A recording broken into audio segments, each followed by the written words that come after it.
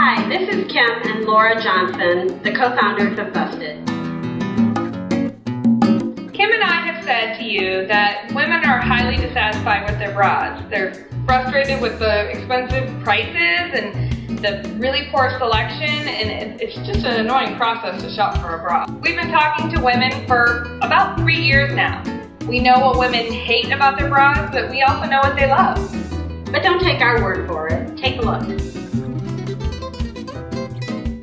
Finding the size is the hardest part. The fact that I have such a small waist makes it really hard to find a bra.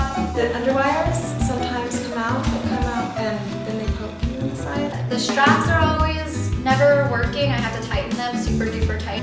I'm assuming that they make them bigger, the straps bigger because of the support. I like spaghetti strap. If you do find a big enough one, it's usually pretty ugly. It's not very pretty. It's like Mrs. Doubtfire bras, what we used to joke about. I can't ever find anything that's cute. It's one choice you have, or it's beige or nothing special. On top of all of that, once you finally do find a bra that fits you right, it's ridiculously expensive, like over $100.